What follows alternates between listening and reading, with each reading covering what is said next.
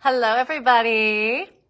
Welcome to our Tuesday lunch chat. I'm Sarah. I'm the owner of Not Another Hat, an amazing yarn store in Hood River, Oregon. And if you're new here, every Tuesday I go live to catch you up on all the latest goodness. Maybe it's new yarn, maybe it's newly finished projects. Maybe it's new fun accessories. Who knows? You never know what we might talk about on our Tuesday lunch chat. But the obvious way we're going to start this one is about this, because I finished my Alyssum. This is from Marie Greene's latest book. We had the launch party here at the store, Knitting Light. It is such a fabulous book, so full of very, very wearable designs, especially for bodies like mine. I'm a little on the short side, a little on the middle-aged side. So as you can see in my Alyssum pullover here, which is kind of a poncho, it's really flattering, very comfortable to wear. There's 4 sizes. I made this size 2, and I'm like a 40, I usually make like a 46, 48 sweater. So, lots of room for every body type. And I used HiKoo Rylie, which I've got a whole bunch right here to show you. So Rylie is 50% baby alpaca, 25% mulberry silk, and 25% linen. So what a cool blend, first of all. That's just not a super common blend you find in the yarn industry. But the Knitting Light book, which is on our website, has all plant fiber designs in it. So these are sweaters designed with plant fibers in mind, designed with their drape, and just everything about it. So I tried this on when Marie brought the trunk show here for the book signing. It's swingy, it's comfortable. I knew immediately I had to make it, cast it on virtually immediately. Like I think I swatched that next morning. And it was really hard for me to decide on color because there was the obvious gold. I'm always a sucker for gold, but this one, this teal here really was my very close runner-up. It was a debate back and forth. Ultimately, I went with the silver because I knew it would be so compatible with anything. But I wouldn't rule out having some more in other colors because Rylie comes in lots of beautiful colors. Look at this. Look at this. There is not a bad one in the bunch. I love this pink too. Kim got this pink for one of, hi Kim, for a sweater in here. And yeah, that is such a beautiful color. So check it out. Rylie is a light DK heavy sport.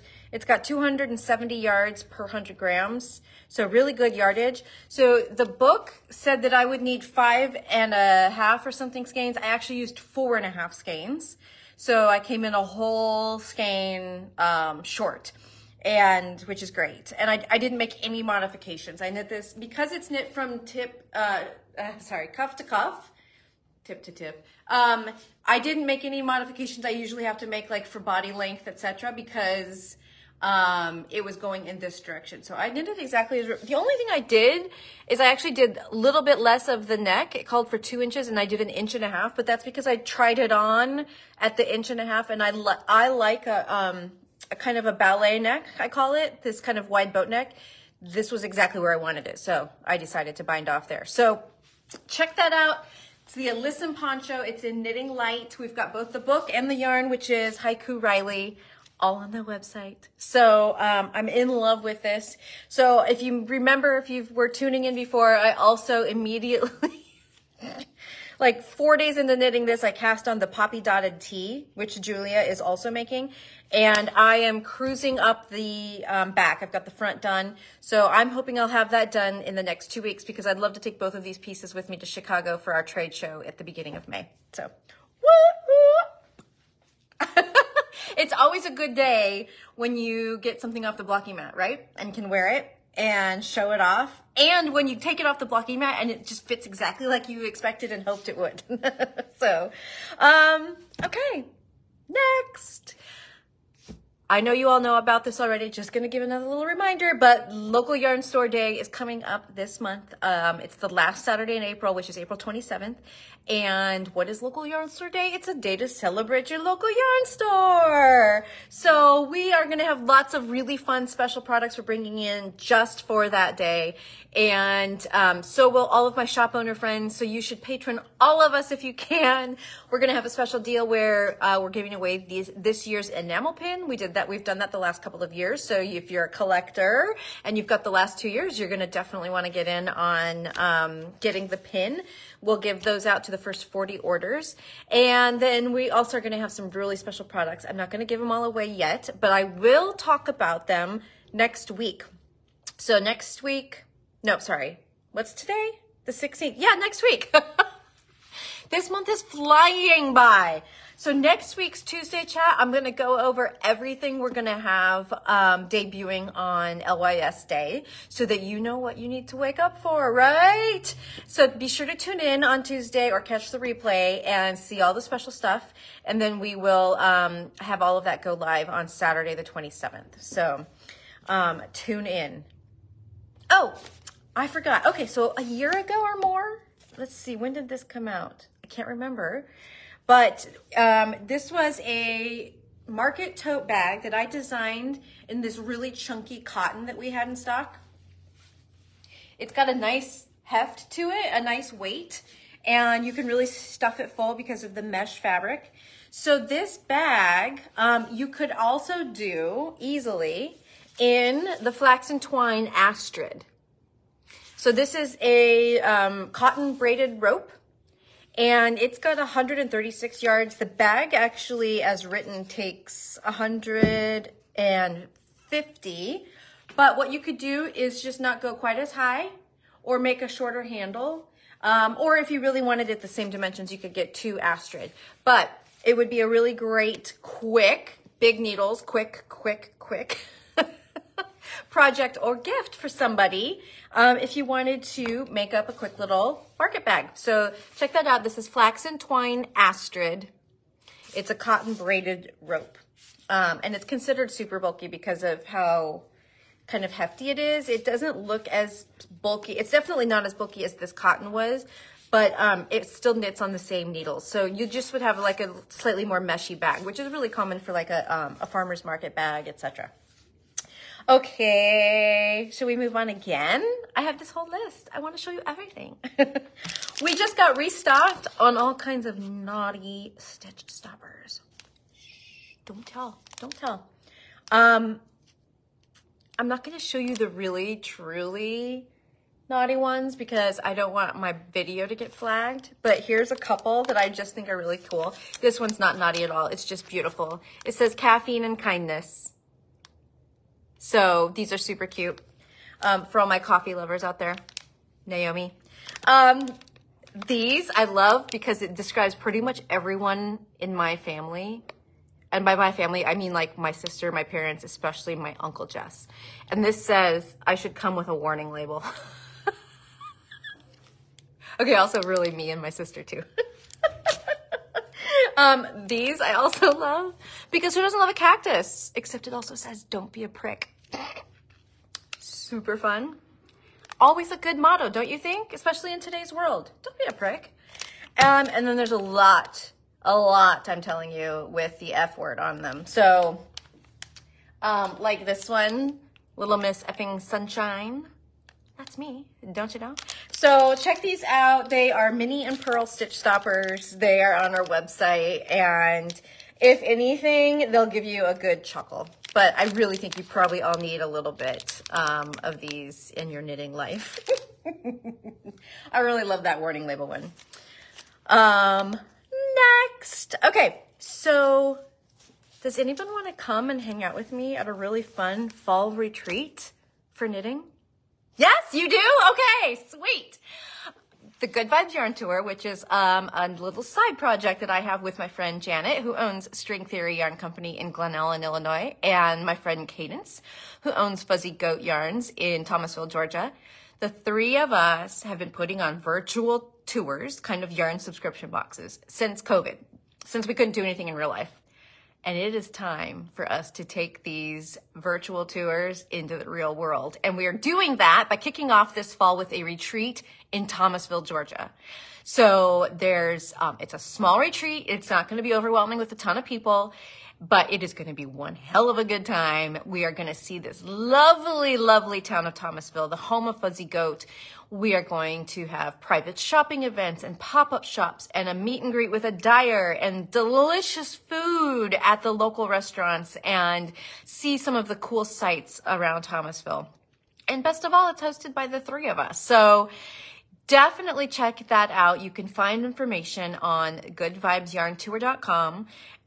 It's the Thomasville Knitting Retreat, and we are taking deposits right now, and that will hold your spot with the final payment due in August. So, oh, Michelle,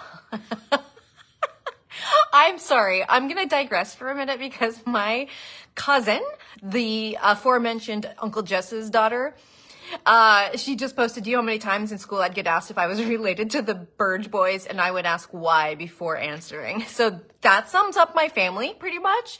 Yeah. Michelle, I hope that your mom shows this to your dad. So back to the retreat. Go check it out. I would love, love, love, love to have a knitting getaway with any and all of you. And we can't take everybody, but if you think that you're the kind of person that would like to do that and be indulged for a few days, it's October 10th through the 13th, a Thursday through a Sunday. And it's going to be really, really, really fun. I am struggling already with anticipation pangs. You know, like when you have small kids and you don't tell them about really fun stuff too far in advance, because then you just get asked about it like every 2 hours. Are we going to Disneyland? Are we going to Disneyland? When do we go to Disneyland? This is that for me right now. Like, if there was a way Cadence and Janet could have planned this without actually cluing me in so I didn't have to suffer through the anticipation of wanting to be there already, that would have been ideal. But that's not really how group planning works. So, anywho, check it out. We want to party with y'all. Okay, I have a new yarn to show you. This is a luxury yummy, yummy, yummy. This is Truva from Universal Yarns, and it's 50 cotton, 50 cashmere. So if you know about fibers, then you already know this, but if you don't, I'll tell you real quick. Cotton and cashmere share a very similar fiber structure. They're both short fibers. And so they blend together really well in a mixture. And so what that allows for is a more affordably priced cashmere yarn, since it's half cotton, but it feels entirely like cashmere, if that makes sense, because they blend together so well. So Truva has these beautiful marl colorways. This is just 3 of them. It's kind of a DK way yarn, and it's got 164 yards to 50 grams. It would just make the most beautiful sweater. And as I was getting these ready to show you today, I realized it would also make a really gorgeous hazy cowl. Do you remember this one? This came out last fall. God, already that long? Yeah, okay. This came out last fall as one of my designs. It's a cute little bandana cowl, and you hold a mohair with it, and then you don't use the mohair for a couple of stitches that makes these diagonal lines that stand out. So check this out. I've paired these up. Truva with the Tosh Silk Cloud that just arrived. So for example, let's see, this color is Aegean here, and then I've paired it up with Cove in the Silk Cloud. You would just need one of each. It's the same yardage as the hazy cotton. So you could do this, or here I've got Medallion, and I've paired it up with Pollen. Beautiful, beautiful. And this one right here is Mandarin, and I've paired it up with Bordeaux. These would all be gorgeous hazy cowl combos. I know a lot of you already have the pattern for the hazy cowl. It's a really quick project, and it's a quick gift too if you need a little something to give somebody. And it would be perfect for this. So, okay, well, that brings me to my last little bit of business, and that's a quick one. It is Sip and Stitch Week here locally, or even if you're semi-local, you could, find an excuse to drive out here on Thursday evening. Sip and Stitch is going to be here in town this month. It's going to be at the Crush Cider Cafe. And Crush is a lovely, lovely venue. We have our whole own private back room. And Crush has, they're known for the cider that they make themselves, but they also serve beer, wine, seltzers, non-alcoholic drinks, all kinds of stuff. And then they have really delicious food on site. Tacos and flatbreads and just very, very delicious food. So it is going to be a wonderful place to have our Sip and Stitch. So check that out. It's Thursday, the 18th from 4 to 6:30 here in town at the Crush Cider Cafe. So I'll be there and Ingrid will be there. And, and we always have door prizes. So, it's another fun reason to come to Sip and Stitch and win a prize, and meet your fellow knitters. So, all right. I hope you all have a lovely week this week, and I will see you again next Tuesday with a full preview of our LYS Day specials. All right, everybody. Toodaloo.